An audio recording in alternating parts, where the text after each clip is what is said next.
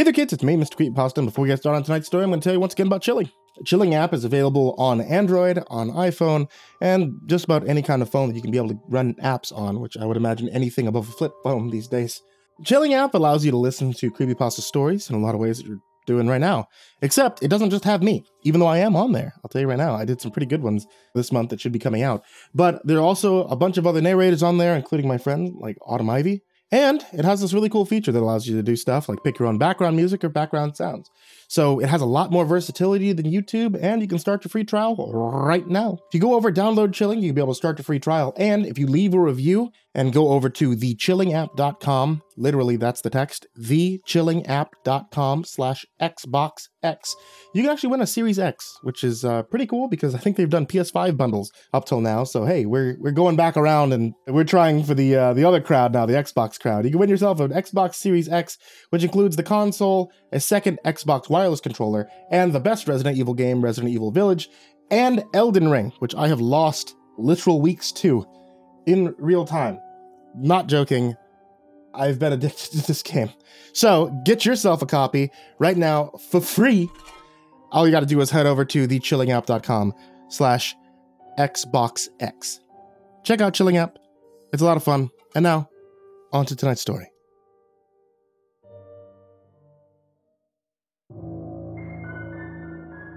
Johnny Masterson sat up in his bed, his large, calloused hands hanging between his knees. A single silent tear ran down his scarred, rugged face. From across the room, there came a hard knock upon his door. "Fuck off!" he yelled, angry and tired in his grief, yet the ponderous knocking continued. "Son of a bitch," Johnny growled, leaping from his bed and tearing open the door. "I told you to fuck—" But there, he stopped, as he looked into the glowing blue eyes of the Archangel Raphael. "Hello, Johnny," the angel spoke softly. "You seem a little angry. You can take a swing at me if you think it would make you feel any better." "What would be the point?" Johnny sighed, stepping aside to let the glowing angel pass, then collapsing onto the bed. "One may as well try to pummel the ocean. What do you want, Raphael?" "I want nothing," the angel responded, sitting gracefully upon a nearby chair. "I came to give you my deepest sympathies. I know that Father Matthew was a dear friend of yours." "He was much more than that," Johnny sighed. "He raised me, trained me to survive, looked after me when I was sick, scared as a child. He was my father in all but blood." "Yes," Raphael responded. "This I understand. He was a great man and will be missed by us all. He was a powerful warrior in his time and a true servant of God." "Yeah," Johnny replied, his voice breaking a little. "I'll miss him. He should never have been sent to this place." "We thought it safe," Raphael said, his wings stirring uneasily. "We wished to reclaim the island for the church and the glory of God. We sent many priests and guards, but only Father Matthew made it back. With his dying breath, he warned us of the danger there." "Tavalara, a shit-spat island. A rock outcrop with a single beach. That's what he died for." "Johnny," the angel shook his head sadly, "we have to take back this world one piece at a time. Tavalara was to be our staging point for the invasion of Sardinia. You say the island is nothing more than a piece of rock, but the beach is long and wide. Before the fall, there were cafes, restaurants there that catered to the many visitors to the island. The surrounding sea is rich with sea life. Father Matthew knew all this. He understood how much we needed a victory, even a small one. We can't take back the world, hiding in this place forever." "I have to go to Tavalara," Johnny said, glaring at the angel. "But you knew that already, didn't you? You knew I wouldn't let it rest, and that I would have to have vengeance for Matthew's death." "Yes," the angel replied, his face a mask of neutrality. Johnny said nothing but reached across the bed, grabbing up his nearby sword. He didn't unsheath it, but placed it between his legs, both hands gripping the hilt. You once told me that there was nothing under heaven or hell that this sword couldn't kill. I did, the angel replied, his eyes narrowing. Will you answer me a question, Raphael? Johnny said, still not looking up from his sword. If it is within my power to do so, I will answer your question. That's good, Johnny replied. There should always be a truth between allies. So tell me, Raphael, did you send Father Matthew and the others there to die so I would try to take back the island for you? Did you make a sacrifice of them? The angel looked at Johnny, sensing the man's uncertainty and rage. No, I did not. Swear it, Johnny growled, sweat pouring down his brow, his sword held in a two-handed death grip, knuckles bleached white. Swear it on the name of your god. He is your god too, Johnny. Suddenly, Johnny was on his feet, tearing the glowing sword from the sheath. Don't play fucking word games with me, Raphael. Swear it now, before God or one of us dies here, right now, today. Even before Johnny's towering rage, the angel did not move, but only sat there, its face impassive. All right, Johnny. Even though it is a sin to swear on the name of God, I do so swear it before God and all the heavenly hosts. I did not send Father Matthew and the others to the island to die. Johnny let out a long breath and sat down hard, his hands shaking. Okay, I believe you. How very good of you, the angel retorted, and for the first time in a long time, Johnny heard some emotion in the creature's voice. Tell me, Johnny, what would you have done if I had said yes? But you didn't, Johnny replied, and for now, that's enough. Let me make something clear to you, the angel said, standing. I don't like being threatened. I can only believe that your sadness and grief has brought on a sort of temporary insanity. You are of great use to me, Johnny. Let's hope for your sake it stays that way. That said, he stalked out of the room, slamming the door hard behind him. Yeah, Johnny said, laying back down and closing his eyes. We all have our uses. 2 days later found Johnny walking along the road of sorrow. It was winter now, and the air held a bitter chill. Raphael had offered to send a whole regiment of the Swiss Guard with him on his most dangerous mission, but Johnny had declined. He worked best alone. Besides, he didn't want to have to worry about covering anybody's ass but his own. Settling his pack more comfortably, he strolled on towards Ostica Antica, not really seeing the lush countryside all around him. He was too busy thinking of Father Matthew and his dying words. Johnny had been in the basilica, praying when a young priest had suddenly burst in. Mr. Masterson? Mr. Masterson! He squawked, hurrying towards Johnny, who shot to his feet. You must come quickly. It's Father Matthew. Has he returned? Johnny asked, not liking the sound of the dread in the other man's voice. He's hurt so badly, the priest blustered. Where is he? Johnny grabbed him up by the collar. Stop your ramblings. Speak sense. In the square, lying in the filth. Son of a bitch, Johnny growled and shoved the man away and headed for the door. He emerged in the bright sunlight, trying his best to avoid milling refugees, leaning hovels, and rusting caravans.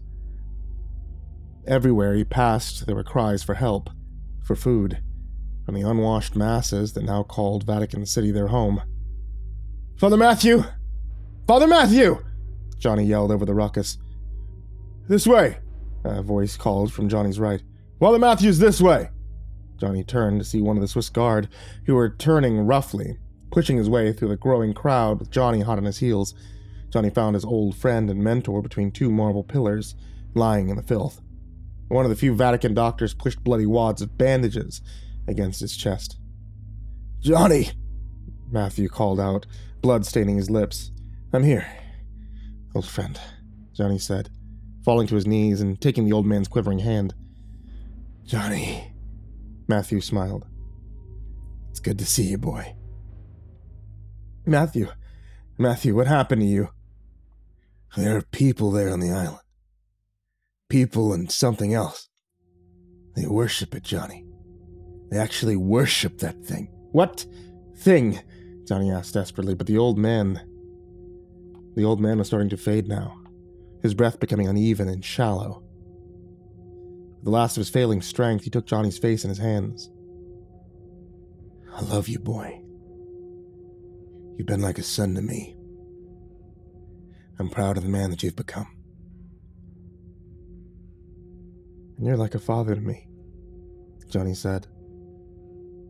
But his words fell on deaf ears as the light from Father Matthew's eyes faded, and his hand fell away, leaving a bloody trail down Johnny's face. "Fuck!" Johnny yelled, leaping to his feet. Some of the crowd that had started to gather took one look at Johnny's face and quickly dispersed. Even some of the Swiss guards shifted nervously at the look of rage stamped across his scarred and battered features. Johnny was a big man. If he decided to go on a rage-induced rampage, it would take a hell of a lot to bring him down. For a moment, he just stood there, shoulders hunched, taking in huge, deep breaths before stomping angrily away, the remaining crowd parting before him like the Red Sea from Moses. Now, as he arrived at the gates of Ustica Antica, that rage was more or less under control, but still simmered just below the surface. "Who goes there?" a man called from the battlements. "Johnny Masterson, open the gate." There was a brief exchange before two men, and moments later the sturdy wooded gate creaked open by a smiling guard. "Johnny Masterson," the man said, grinning from ear to ear. "I've heard all about you. Now you saved the city, slew some kind of big-shot demon?" "Yeah," Johnny said, pushing past. "That's me. Where can I find His Eminence, James Malloy?" "He's in his quarters," the other man said, taking the lead. "This way, follow me." Johnny was pleased to see the city was getting back on its feet after the devastation that had been caused here. Johnny had put a stop to that and restored order, but he couldn't save the people who had once lived and worked here, supplying the Vatican refugees with much-needed fish from the port city. All he could do was avenge them, and he had done so, taking the demon's head with one swing of his glowing blade, snuffing out its evil and the terrible spell it had cast over the whole city, turning brother against brother until there were nothing left. But now the city was rebuilding, even thriving under the ever-watchful eye of Cardinal Malloy. "We're here," the guard said, stopping before a large, squat building that glowed from the inside and smelled of fresh paint. "His Eminence is inside. Should I announce you?" "No," Johnny replied, heading inside. "His Eminence and I are old friends." The inside of the building was plain but comfortable, with a large glowing fireplace, threadbare rugs upon the floor, and a small table with chairs, where Cardinal Malloy sat engrossed in a large, leather-bound book, his mouth mumbling as he read by candlelight in the glowing gloom. At Johnny's approach, he looked up, a large grin showing not too many remaining teeth flashed across his wrinkled features. "Johnny Masterson, is that you? By God, you seem to grow an inch taller every time I see you. Come in. Come and take a seat." Johnny did as he was bid, grinning broadly. "And you seem to be getting older with every passing day. How old are you now, Your Eminence?" "Must be 112, the old man chuckled. "I must have been at least that age when we met, when you were no more than a boy. I have a deal with God, Johnny." He winked slyly. "As long as I'm of use to him, he'll keep me alive." "That we would all have such a deal," Johnny said sadly. "Ah," the old man said, patting his hand gently. "You speak of Father Matthew. He was a good friend to me, an even better one to you, I think. But console yourself with this, Johnny.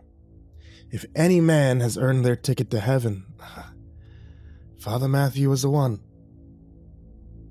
May he sit at the right hand of God forever, Johnny said, making the sign of the cross.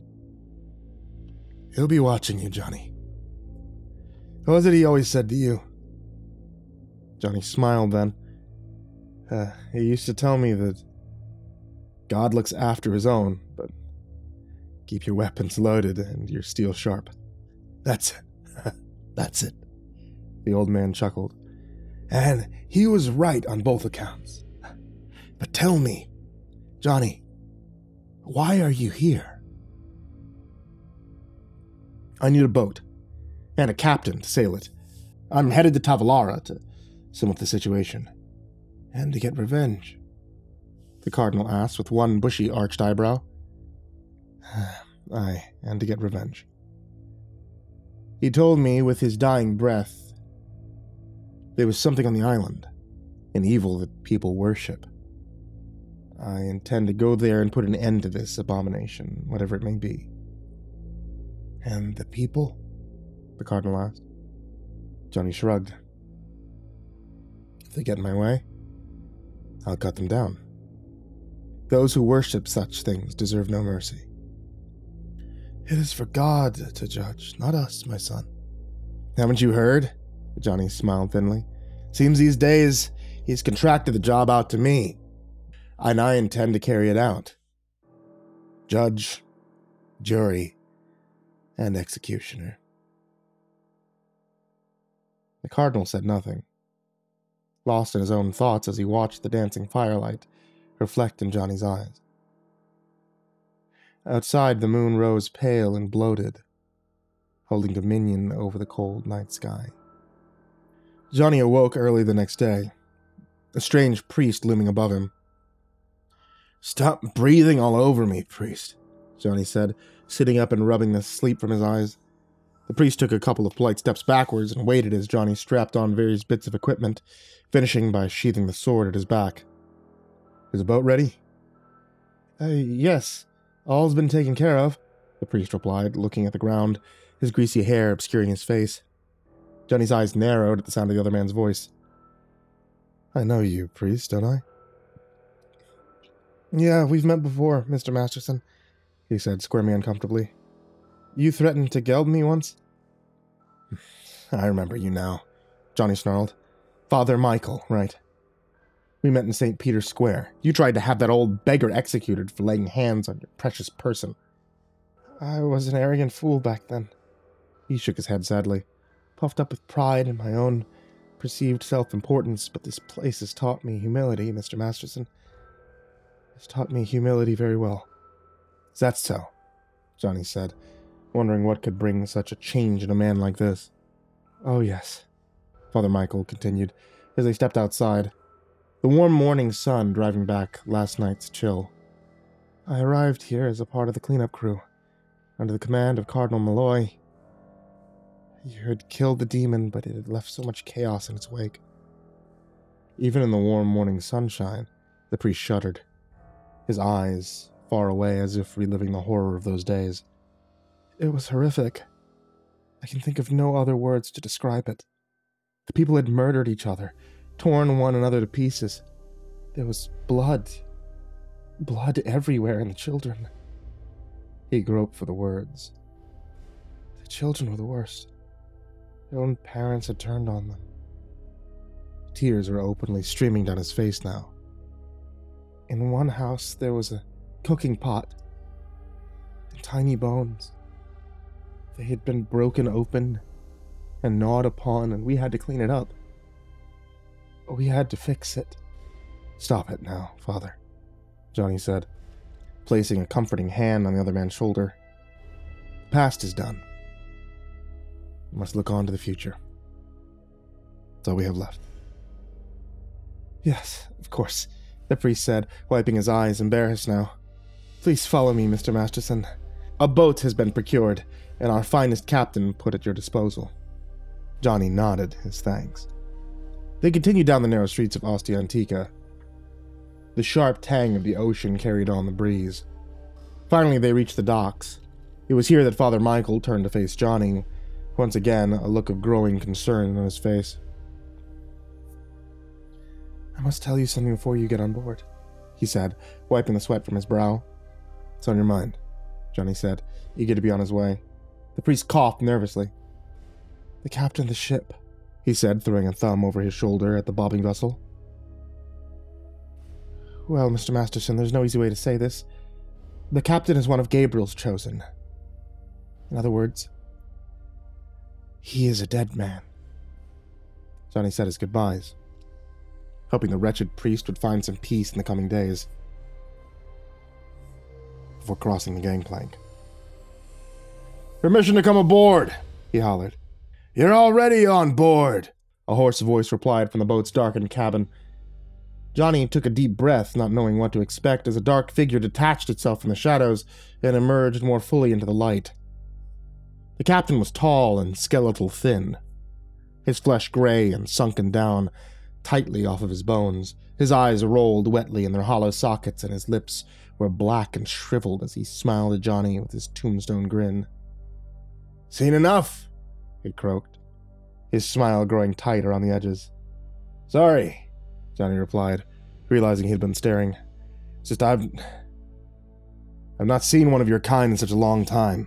I thought all of Gabriel's chosen had long been destroyed, or offered themselves up to the other side.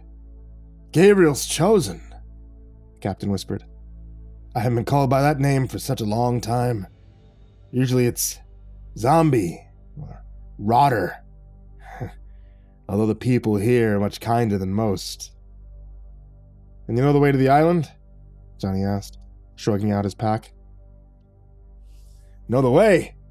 The captain huffed. Boy, I've been sailing these waters for nearly 80 years before I went down into the cold iron earth. When Gabriel blew his trumpet, I rose from my own grave, and I've sailed these waters ever since. Forgive me, Johnny smiled. There's no offense intended. And tell me, how long will it take to reach the island? Half a day, depending on the wind. I'll use the sail, fuel being so scarce and all. Okay. Do you need me to do anything?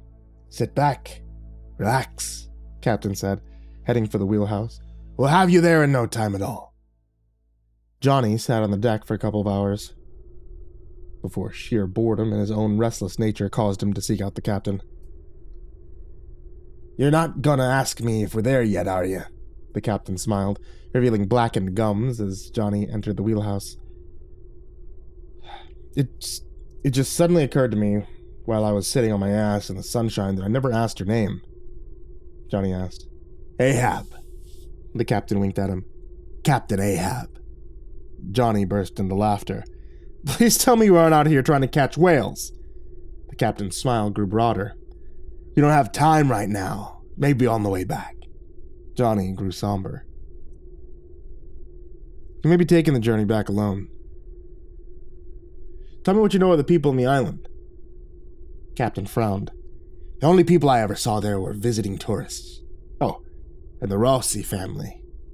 They had a small villa there. Husband was some sort of hotshot broker. Brought up a large part of the island, but lost it to his wife in the divorce settlement. Apart from that, no other people that I know of. Well, they are there somewhere on the island. Killed my friend. Yeah, the captain replied, checking his instruments. Yeah, I've heard of this. He even saw some of those men aboard one of those fishing boats. I was told only one returned, but we were never told why. That was my mentor, Father Matthew. With his dying breath, he told me the evil that lurks in this place. Evil? The captain said, turning to face Johnny. Yes, evil. He told us the people were worshipping it. And if that's so, Johnny smiled, then their lives are forfeit. The captain shuddered at that smile, proving even a dead man would feel afraid. A few hours later, they made landfall, mooring the boat in the shallows of a small cove. You're sure about this? Johnny said, strapping on his sword and gathering up his equipment. Course I am, the captain huffed, pointing at a winding path that led up the cliffside. Just give me a second. But Johnny had already leapt to the churning waters. The captain returned moments later, leaping into the sea by Johnny's side. the world's oldest shotgun cradled across his shoulder. "The hell you think you're going?" Johnny frowned, ignoring the lapping water at his thighs. "I'm coming with you," the captain called over his shoulder as he headed for the shore. "The hell you are!" Johnny splashed after him. "You're gonna get your fool self killed!" The captain laughed at this. "How do you kill a dead man? At this point, death would be a release. Besides, you said evil resides here, and I tend to help you destroy it. Isn't that why my master Gabriel raised me back from the dead? Myself and all my brothers. And where are they now? Gone back down into the dust, and so I will come with you, and perhaps earn myself a place in heaven once again." "Okay," Johnny said, placing a warm hand on the other man's shoulder. "Together, then. Lead the way." 10 minutes later, after much cursing and sweating, they reached the cliff top, the rest of the island opening up before them. "Over there!" the captain called, pointing off into the distance. Johnny followed his gaze, noting a large villa-like structure off in the distance. "As good a place as any to get started," he said, taking the lead, the captain close behind him, eyes watchful for any kind of movement, but there was nothing, only the sighing of the wind through the tall grass. They had reached the boundary gate now that bordered the property. The villa, like the gate, was in ill repair, all peeling paint, smashed windows, and sagging roof, giving it an almost hunched kind of appearance. "I don't like it," the captain said as they pushed through the gate. Johnny said nothing, but he must have felt something, for his sidearm was already in his hand, locked and loaded and ready to go. "There's something here, Johnny," the captain said, a slight tremble in his voice. "Can you feel it?"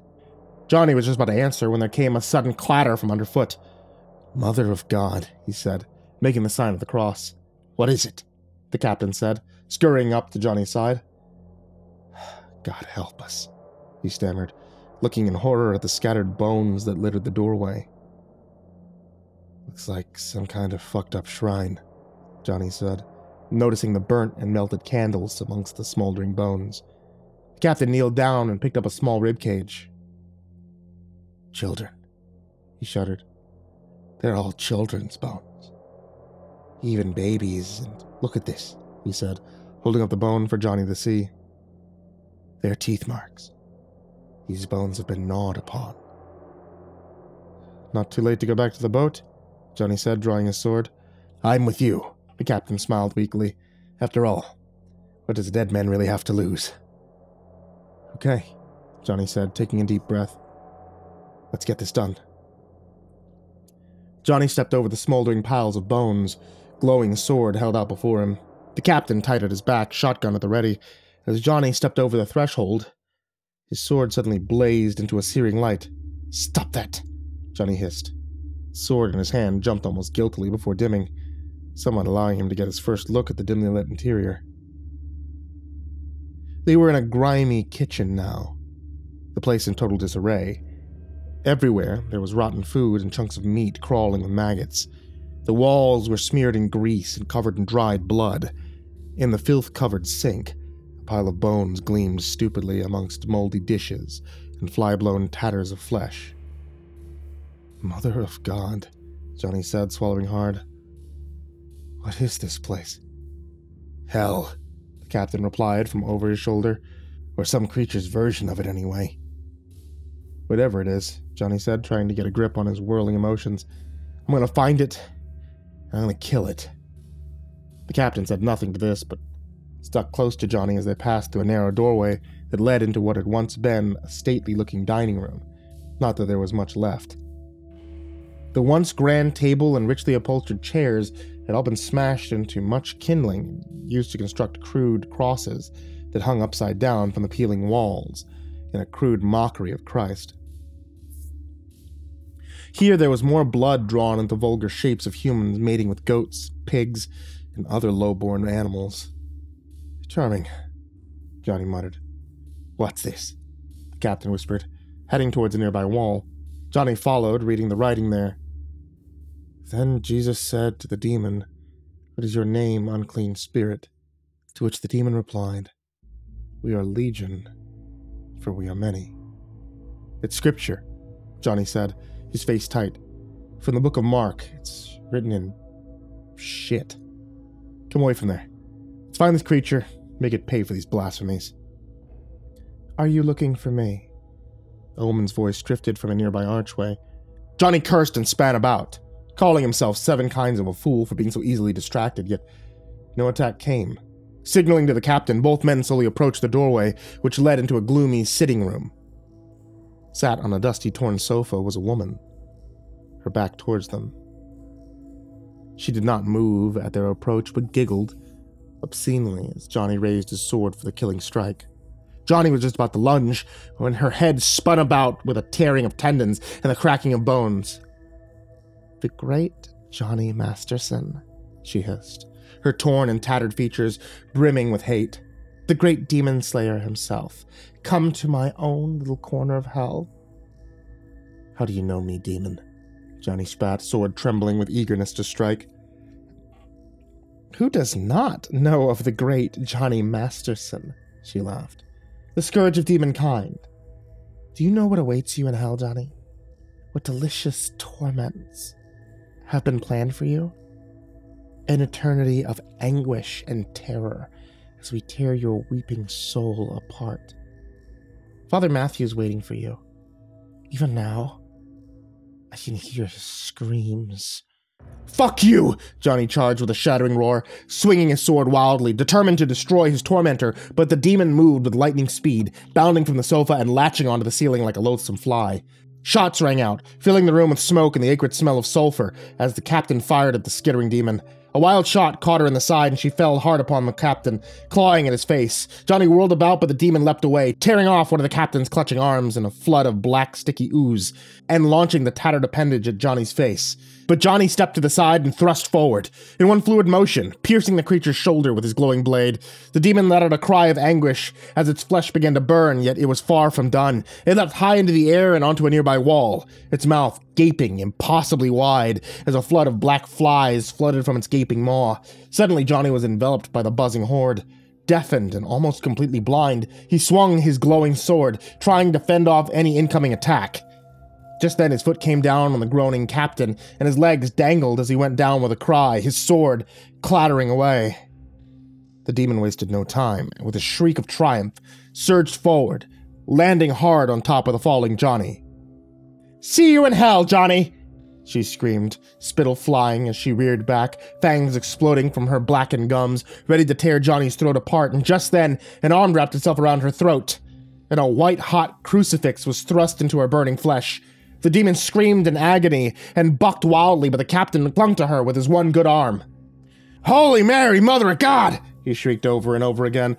"Kill it, Masterson! For the love of God, kill it!" Johnny's flailing hand struck his sword and he grabbed it up, feeling the power thrum up his arm, as once again the sword erupted in a blazing light, dispelling the rancid flies. Seeing the glowing blade, the demon reared back, giving Johnny the perfect opportunity. "Fuck you!" he screamed, thrusting the blade forward, piercing the creature's chest and the heart beneath, flowing through its body and exploding out of the creature's back, nearly impaling the captain, who just managed to roll away. The thing shrieked and writhed above Johnny, its skin starting to smoke and peel, blackened blood frothing from its mouth. Cursing, Johnny pushed the dying demon away, freeing his sword, and by the time he managed to climb to his feet, the demon was no more than a large pile of ash. "Let's get out of here," Johnny said. "I've had more than enough of this shithole."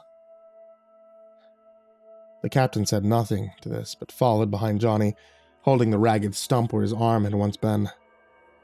Outside, a bunch of ragged and armed men awaited them. "The hell now," Johnny said wearily. "Put down your weapons," a tall man said, stepping forward, an upside-down cross staining the front of his cloth sack robe. "Where's our master?" "If you mean that hell bitch inside, I gutted her like a pig," Johnny said, spitting into the dust. "You lie!" the man shrieked. "Lilith is all-powerful. She can't die." "Tough titty," said the kitty. Johnny growled. "She's just as dead as shit." "Take them! Take these defilers! They'll be sacrificed onto her!" "I don't think so," Johnny said as the men surged forward. There was no time to reach for his weapons, so he waded in with his fist, shattering bone and splitting flesh. But in the end, there was too many of them. He went down under a hail of flailing fists and booted feet. Quickly, the ragged men bound them and dragged them back to their feet as the robed priest of Lilith marched past and into the house. Johnny winced at the horrified scream that came from within. The robed man stomped back outside, his eyes wild and his face flushed with anger. "You've done nothing," he said, slapping Johnny hard across his bruised and battered face. "She'll return to us. She'll claim another body and return." I don't think so," Johnny laughed. "That bitch is burning in hell even as we speak." "Silence!" The priest spat into Johnny's face. "One more word and I'll cut out your lying tongue." Johnny abruptly shut his mouth. "Take them to the quarry. We will await her return, and then she'll kill these defilers. You're gonna suffer," he said, turning back to the now silent Johnny. "You're gonna suffer like no other man has ever suffered before. Take them." The trip across the island to the quarry was short, but brutal. Johnny, exhausted from his fight with the demon Lilith, and badly bruised and battered, stumbled often under the blazing sun, only to be dragged onwards by the choking rope around his neck. The captain, off balance by his missing arm, fell often and endured the same brutal treatment, although if he felt any pain, he didn't show it, but merely stumbled onwards, looking more zombie-like than ever with his missing arm and clawed-up face. Just as the sun reached its zenith, the men arrived with their prisoners in tow. The quarry was nothing more than a narrow gash cut into the cliffside before petering out towards the sea.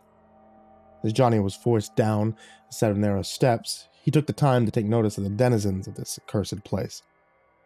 For the most part, they were much like the men who now surrounded Johnny and the captain, filthy and disheveled. They seemed to have made their homes in the carved-out caves left behind by the quarried stone. But what Johnny noticed the most was that a good part of the population appeared to be women, and most, if not all of them, seemed to be in some state of pregnancy. Johnny shuddered at the implications of this, remembering the piles of small bones outside the lair of Lilith. Finally, they stopped at the bottom of the stairs and were forced towards a narrow stone pillar of roughly hewed rock, located close to the roaring ocean. As they drew nearer, Johnny noticed the chains and bloodstains that covered the sandstone and began to struggle, but was easily brought down by a spear butt to the back of the head. Cursing, the man dragged him, half-conscious, to the pillar and quickly chained him up. Johnny went away for a little while then, but came back to a soupy kind of consciousness with the setting sun. "You're awake," the captain muttered, where he sat in chains by Johnny's side. "I was afraid you might never wake up." Johnny ignored this, examining the rusted chains bound tight around his chest and stomach. He tried to wiggle back and forth, but sat in a seated position, his legs splayed out in front of him. He could gain no real traction, so he gave up, trying desperately to save whatever strength he still had left. A nearby guard, noting Johnny was awake, hurried away but soon returned with an old crone and a young girl, carrying a bucket of water which splashed and dripped onto the sand-covered floor. At the sight of this, Johnny's stomach began to burn, and his cracked and bleeding lips began to ache. He was thirsty. In all his life, he'd never been thirstier. "Give them a drink," the old woman commanded of the girl, and the guard stepped away. "Not him, you fool," she said, slapping at the girl's arm. "Dead men need no water. This one here." She snatched up the ladle, spilling half of its contents, as she thrust it rudely at Johnny's lips. Johnny drank thirstily, but the ladle was snatched away before he got little more than a few sips. "Now then," the old crone said, running her arthritic hands over Johnny's body. "Let's see if you live." The inspection was quick, and none too gentle. When she had finished, she called over to the guard. "This one will live," she said, pointing towards Johnny. "He has a couple of cracked ribs and a broken nose, but he'll live. The main worry now is dehydration. Give him a drink every couple of hours." "That's not my job," the guard bristled. "It is now," the old woman rounded on him. "Unless you want to explain to Lilith when she returns how you cheated her out of her vengeance." The guard paled at this. "Some say she's dead," he whispered. "That one killed her with a magic sword." "Silence, fool! If the archpriest hears such talk, he'll skin you alive. Lilith will return to us. She's more eternal than the fires of hell, and when she does return, she will want this sinner alive. So do your job or end your life upon the Tower of Pain, she said. That said, she left, taking the young girl with her. The guard watched her leave before grudgingly giving Johnny another drink, and then stomped off back to his post. Did you hear that? The captain whispered in Johnny's ear. The Tower of Pain. Now what in the hell do you think that could be? I have no idea, but I have a feeling we might find out before all this is over. And that's how it was for the next couple of days. They received water and some scraps of food 2 times a day. Once in the morning, once with the sun setting. The captain never ate or drank, but gave his portion to Johnny, whose strength had slowly started to return as his body went through the long process of healing itself. On the 3rd night, the archpriest of Lilith stood before them, guards in tow. 3 days, he spat, and our goddess has not returned to us. I have prayed, oh, how I have prayed upon my knees, have bled. But last night I had a dream of prophecy. It's not my blood that must be spilled, it must be yours, he said, drawing a long leather whip from behind his back. The blood of her defiler will draw her back to us. Get him on his feet, he commanded his men. Chain him high. Johnny did not resist as the men rushed in. There simply was no point. There were just too many of them, and he knew whatever punishment he was about to endure, it would not result in his death. Seconds later, he was chained to a rusty hook high upon the bloody pillar, his tattered shirt ripped from his back. I see you've known pain, the archpriest said, looking closer at the massive scars that was Johnny's back. You'll know it again. Your blood and screams of pain will draw Lilith back to us. Johnny gritted his teeth, knowing what was coming, but still, the first lash tore at his back, causing him to groan in pain. A second followed closely, and Johnny felt the blood begin to flow down his quivering flesh. The 3rd blow whistled down, and Johnny slumped, hanging by his arms, and yet he still would not scream. Another blow came, more frantic than last, and now Johnny could smell his own blood perfuming the night air. You will scream! The archbishop raved, punctuating his command with another blow. I swear by the blood of Lucifer, you will scream! Go fuck yourself, Johnny spat, using his hatred to climb back to his feet. Your whore mistress is dead! No! A voice echoed through the cavernous walls. I am not! Lilith! The archpriest gasped, dropping the bloody whip and falling to his knees. You have returned unto us! That can't be, Johnny whispered, craning his neck as he watched the cloaked figure descend to the quarry floor. The milling people all fell to their knees, their hands in the dirt as the demon passed shrouded in a cloud of flies. Only her eyes were visible as she glared her hatred at Johnny. Defiler, she hissed. Puppet of the Lamb of God. Do you really think you could destroy that which is eternal? You're dead, Johnny whispered again. You cannot be alive. Yet here I stand, the demon hissed. And you will pay for the desecration of my flesh. Yeah, Johnny said, regaining some of his composure. We'll get to it, bitch. He hoped to goad the demon into a fury. At this point, all he could hope for was a quick death, but the demon only smiled. Oh no, my friend. I know what you're about. Your death will be long and arduous. I shall feed off your screams and become powerful again. Bring him, she said, kicking the archpriest hard in his side. And we shall take him to the Tower of Pain, and bring that fucking sword of his too. I shall cast it into the depths of the ocean. Never shall it be used against the minions of hell again. The archpriest scrambled away, his eager guards rushing in, freeing Johnny from the pillar, securing his hands and upper body in rusting chains. Just as the archpriest returned, sword in hand. For you, divine one, the archpriest fawned, presenting the sword to Lilith. Immediately the sword burst into a blinding flame, and the demon screeched, scurrying back. Cover it, you fool! Cover that abomination before I tear out your heart! Yes, of course, mistress, he said, quickly tearing the cloak from his back, and hurriedly wrapping the sword, smothering its glowing flames. Fool! The demon hissed, lunging forward. She dealt the priest a glancing blow, sending him crashing to the floor. Please, my goddess! The priest whimpered. "Forgive me! Get on your feet," she said, looming above the bleeding man. "And if you value your life, never show me that thing again. Of course, divine mistress, I live to serve you." "Then do as I command. Bring that defiler and the dead man, too. He may feel no pain, but he can still watch his friend suffer. Come," she said, heading into the night. "They shall feel hell's wrath upon the Tower of Pain." The Tower of Pain had once been a small watchtower, erected a few hundred years ago. It was now a shadow of its former self, slumped and crumpling.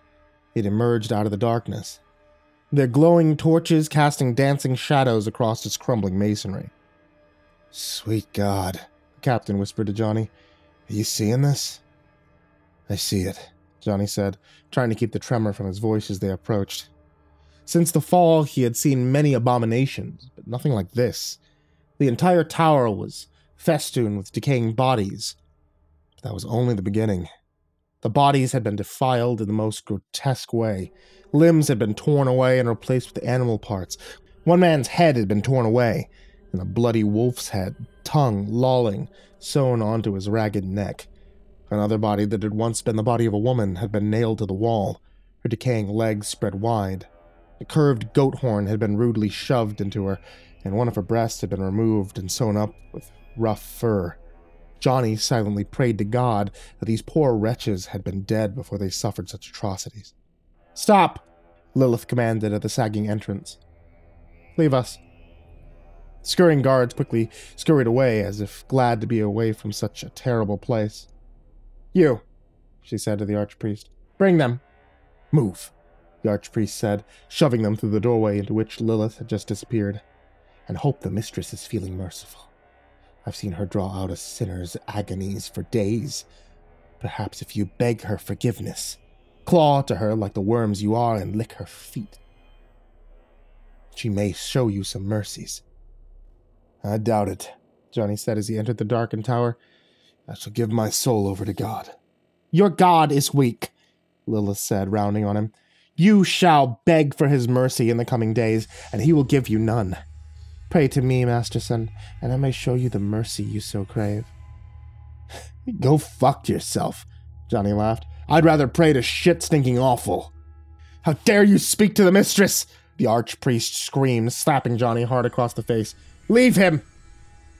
Lilith commanded, taking a rusty blade from a blood-stained altar and drawing closer. "He is mine. Of course, my goddess." But that's as far as he went.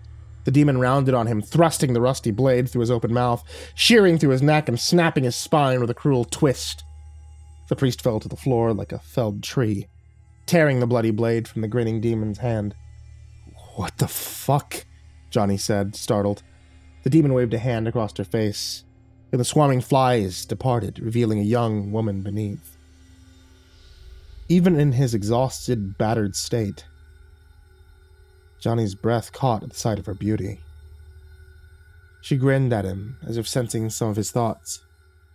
It was only when she began to speak that Johnny recoiled in horror, for the voice issuing from her curvaceous, bow-shaped mouth was dark, booming, and dripping with evil. "I see you like my little plaything. I am Asmodeus, and this is Terra," the voice said, making the girl pull down her hood, revealing raven-like locks beneath. "Quite the piece, isn't she? I had her stow away on your ship," the demon chuckled. "Asmodeus," Johnny growled. "Lust himself, another crowned prince of hell. You know what I did to your brother?"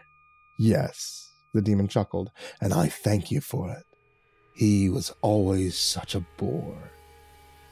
"What do you want here, demon? Why did you save us, or have you simply come to do the killing yourself?" "Not at all," the demon laughed. "I've come in the name of Raphael, to bring you home, Johnny." "You're a liar like all of your kind," Johnny growled, straining at his bonds. "Raphael would crush you like a bug if you ever breathed in his direction." "You're wrong, Masterson. Raphael and I have come to an agreement of sorts. Go home, Johnny. Ask him for yourself." the demon said, cutting his bonds. Terra here will guide you back to your ship. Speak to Raphael, then come and see me. The outcome of this war, perhaps all of mankind, depends on it.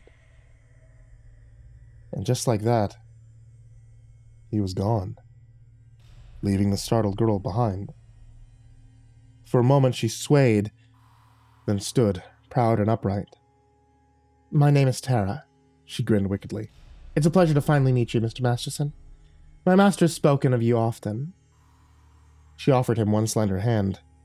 Johnny took it reluctantly, all the while thinking about deals with the devil. So what now? The captain asked. Now we go home, Johnny said, grabbing up his sword. I'm going to have a long talk with a certain angel. Going to have a very long talk with him indeed. The captain nodded and said nothing, praying to God he wouldn't be present for that particular conversation.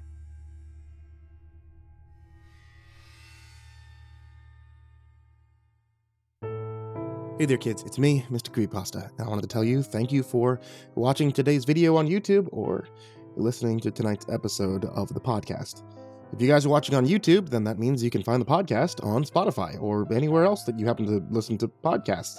And if you guys are listening on the podcast, hey, if you want to find some older episodes or a whole bunch of stories you've never seen before, you should check out youtube.com/MrCreepyPasta.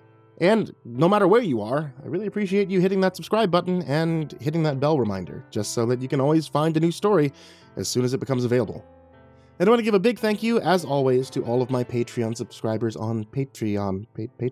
All my patrons on Patreon. You guys are the real MVPs. You're the ones that allow me to do stuff like getting specific stories just for the channel. All those wonderful things that come from Dale Drake, those are because of all of you. If you guys want to see more of that, then I would really, really, really love if you guys could help support on patreon.com/MrCreepyPasta, like some of these wonderful guys, such as Jordan Alexander Sanchez, Stephanie Butler, Bobby Karman, Tristain Pelton, Chance Burnett, Diana Kraus, KhaosArts, Kryolinian, Milk and Miel, Celty Sturloson, Zachary, Graffius, It's All About That Fookin Music, Goreng, Trimagasi, Maria Walker, Tonya, Oran, paingravy, Krazy Kid, MrMarcusBlitz, Aika, Limchoc, Dirt Diver 030, Matt Bach, Dabbles Raz, Voice of Sand, Coffee Zombie, Matthew McNeese, Shelly J, Jeremy H, Raltazal, Ficomel, Nana, Nick Weaver, Melted Lake, Tolly Sue, Sky Mara Ravenswood, William King, Darth Milver, Micah Ortiz, Satanic Aries, Nessie, Barterhawk764, Lambda M98, Harley, Billy Morrow, Sashi Suzaku, My Body Sounds Like Rice Krispies, Kaylee Ambrose, Suji Campbell, Stricken, Azarine Fox, Freddy Krueger, Nicholas Zaccardi, Happy Birthday Jason Wilson, Lisa Cottrell, Caspian, Hades Nephew, Tater Chip, Acid System, Prozac and Pancake Appreciation Society, Cryptic Nightmares, Kiri the Sloth, Tommy Green, Fester Lampshade, Sky Harbor, Nico Kyle, Rafael Rodriguez, The Ginger Bros, Aaron Stormcrow, Daniel Paulson, Trace Miles, and Corey Kenshin. You guys, as well as everybody if you look down in the description, and everybody that can even just give $1 to be able to help things out. I really appreciate it. If you guys would like to join this list of names that I horribly mispronounce, check out patreon.com/MrCreepyPasta. And honestly, even you guys who just listen, you watch, you comment, you like, you subscribe, thank you all. I really appreciate it. And sweet dreams.